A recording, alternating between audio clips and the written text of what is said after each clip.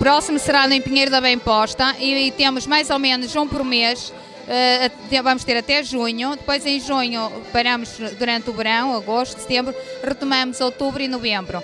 Já queria deixar aqui em primeira mão, dizer que este ano o Centro Lúdico faz 10 anos, então vamos ter Aqui à Dança especial no seu dia de aniversário, 19 de junho. Quem quiser aparecer será no Centro Lúdico. E vai ter alguma surpresa em especial nesse dia? Vai, certamente. Vamos ter um programa especial no mês de junho. Pretendemos ter 10 dias com o Centro Lúdico aberto até mais tarde, até às 19 horas, portanto, para dar a oportunidade dos pais, das famílias, poderem nos visitar. Exatamente, Ângela. Mais ou menos quantos idosos é que estão aqui presentes no dia de hoje? Hoje temos à volta de 100. Aqui, apesar de estar um dia magnífico de sol, mesmo assim eles preferem vir conviver, dançar, é uma forma deles se exercitarem e momentos de alegria. E tem aqui idosos oriundos de que freguesias? Temos de várias, de Cesar,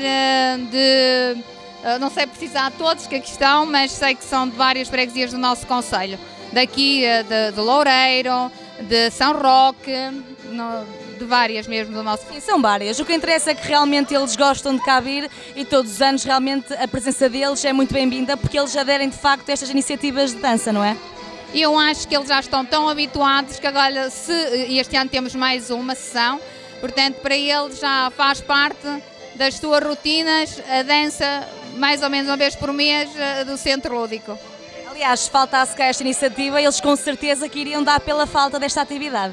Claro, e ficaram satisfeitos de termos mais um este ano.